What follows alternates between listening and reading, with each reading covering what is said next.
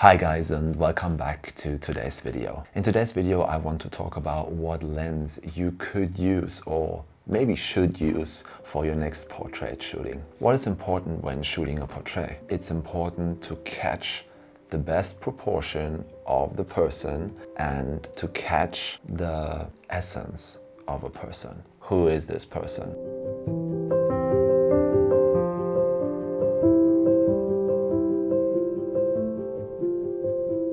You don't have much time as a photographer. I mean, you get to know the person. Sometimes you have time for a coffee, or maybe you talk for a little bit, or you know the client from somewhere else, and sometimes you know them better. But in most cases, you won't have that much connection or time to spend with your client.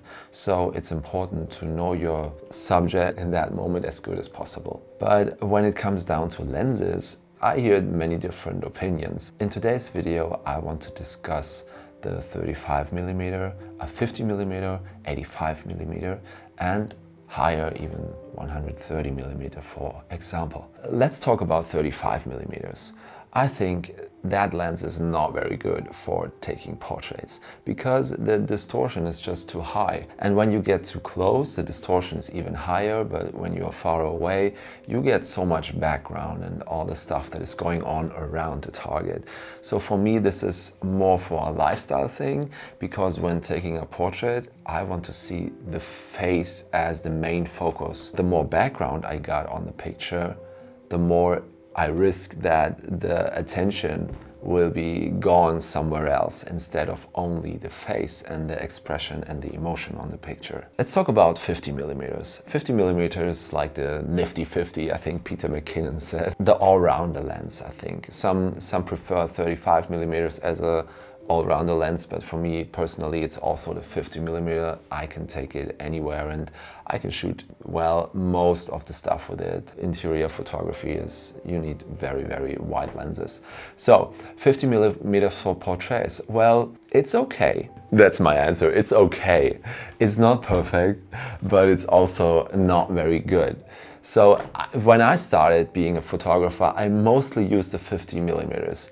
But looking back now, I think, oh well, but if you have the option of another lens, please choose another lens, because on 50mm you have some kind of distortion still, but there's a difference to the 35. When I have more distance to the model, I will catch some background, but not too much. And also depends on what aperture you use. I always say shoot the widest open you can because I love it, and I always try to motivate people to shoot as wide open, 1.4, 1.2, 1.8 maybe, because this gives a portrait such a smooth and artistic style. I really love this. And with the 50mm, you can just be a little bit far away and still have background in it, but the background is mostly blurred if you shoot wide open, and the background is kind of, it connects with the model or with the portrait. It's not with the 35 that you have so much background that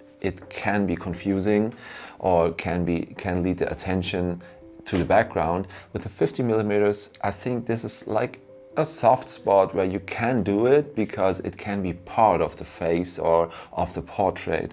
When you don't have another lens, a 50mm I think is fine for portraits. Now we come to the lens that is my personal favorite, the 85mm, and I tell you why. Some people say, oh no, you need to take, for a perfect portrait, you need to take 130, 120, 120, 130, whatever.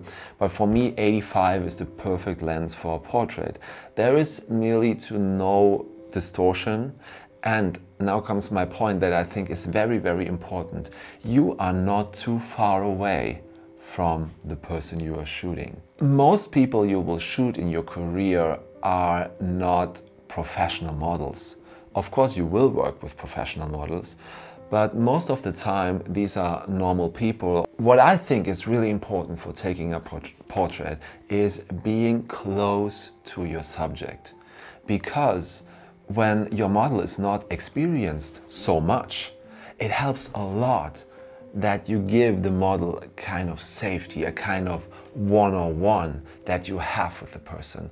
When I shoot with a 120mm lens or 130, I'm so far away and the model feels like it's alone, it's left alone. And when you talk to the model, you also have to shout a little bit to give instructions.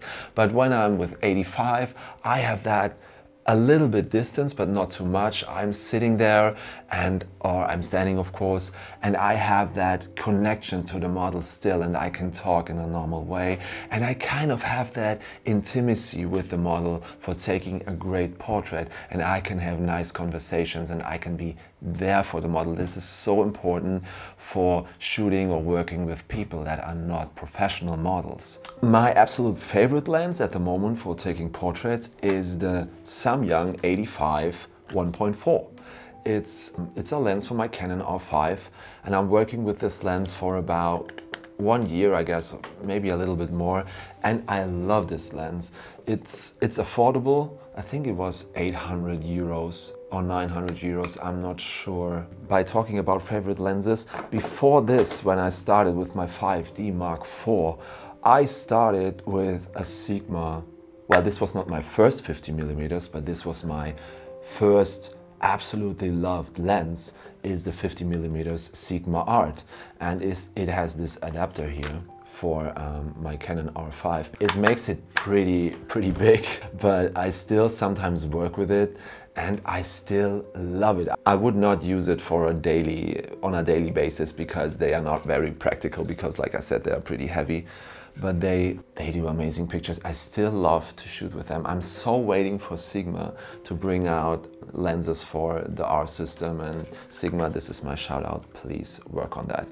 I've read some rumors that they are working on this, so I hope so. This is one of my all-time favorite lenses, and this is my two babies. So let's move on. And I also said this, that when you shoot higher than 85, I think personally, from my experience as a photographer, you are too far away from your model, your subject. Of course, there's no distortion, but for me, it's not working out. For me, a portrait is an intimate situation if you take it seriously. I need to see, I'm that kind of photographer, you know, I'm not always looking like this through my camera the whole time, no. I'm just sitting there with my model or whatever, and I talk to them and I look at the face, because I think that's so important. Some photographers forget to look at the face of the person. They only see a face through the camera. But I also want to see a face and how the light shapes the face, and then I shoot. And that's so important for me. And like I said, with a lens of 120, 130, I'm so far away I couldn't even see the details of the face, or what the face is doing, what is the emotion I want to see in the face, or how the emotion is created. I want to create a specific atmosphere, and for me it just doesn't work out with a lens when I have to be too far away. So my recommendation is a 50mm if you can't afford another lens, or if you don't want to have another lens. And my absolute favorite is an 85 for portraits, 1.4, 1.2, that's perfect. And yeah, that's it for today's video. Thank you so much for watching. Don't forget to like and subscribe, and see you in the next video.